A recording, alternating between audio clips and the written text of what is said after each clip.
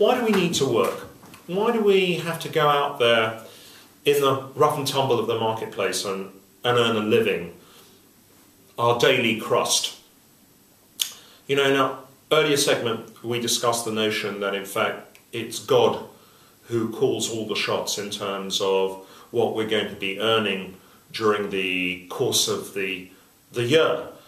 These decisions are made on New Year, Jewish New Year, Rosh Hashanah. And I'm actually speaking to you on the eve of Rosh Hashanah.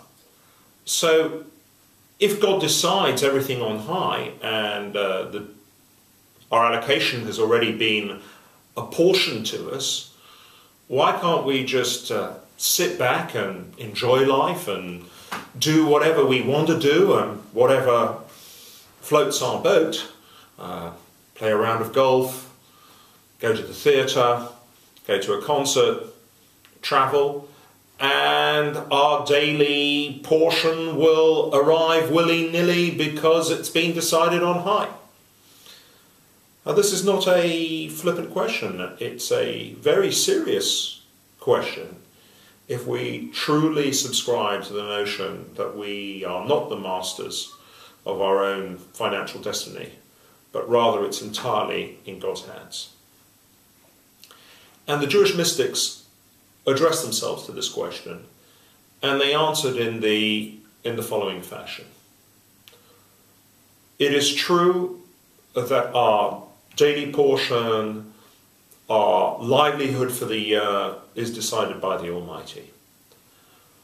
But as a consequence of the expulsion from the Garden of Eden as a result of Adam and Eve's original sin, Adam was told, "By the sweat of your brow shall you eat your bread."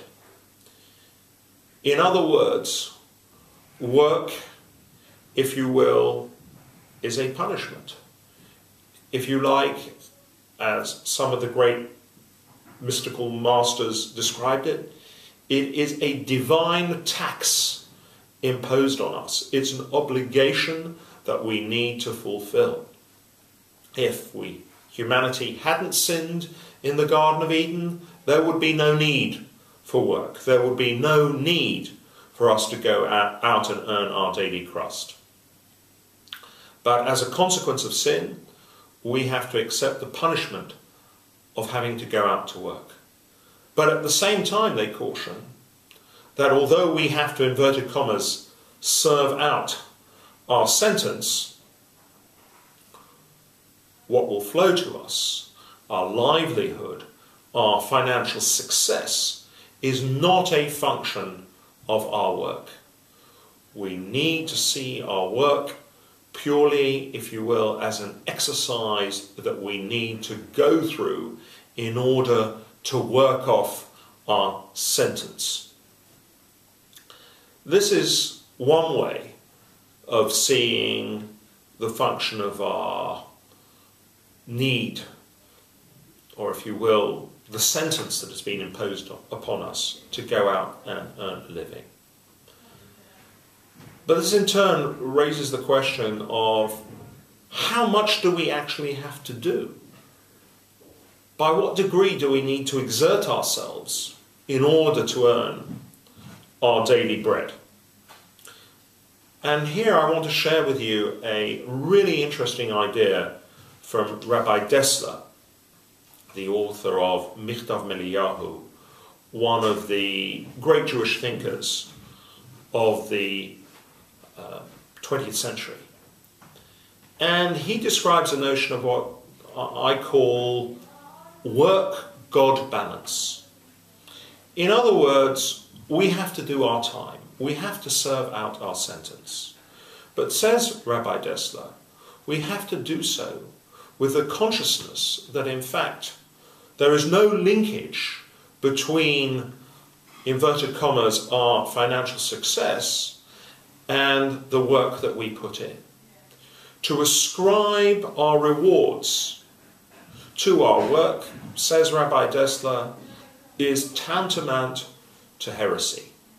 So we have to be very careful, says Rabbi Dessler, that when we work and see, inverted commas, the fruits of our labour, to realise that in fact they are no such thing.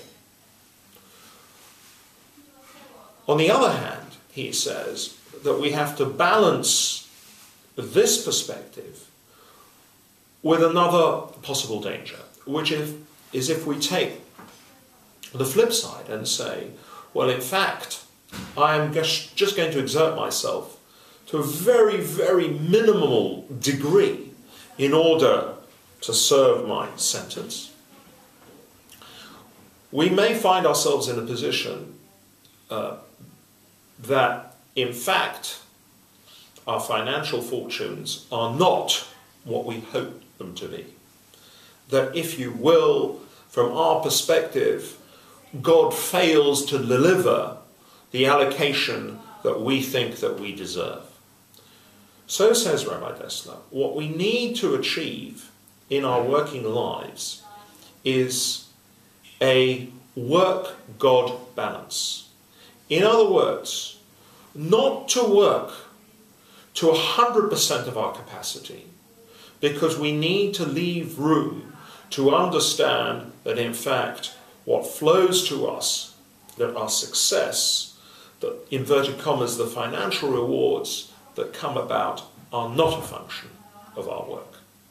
On the other hand, says Rabbi Dessler, we must not work so little that in fact, if we see that there are no rewards or there are insufficient rewards for the level of work that we put in, that we will question the Almighty's judgment and his wisdom.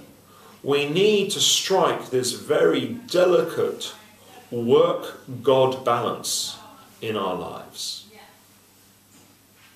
The question that I have for myself, and that I would like to pose to you, is, where am I holding and where are you holding on this God-work balance, which is so fundamental if we are to live an authentically believing life which fully comprehends and internalizes the notion that in fact it's God who's calling the shots.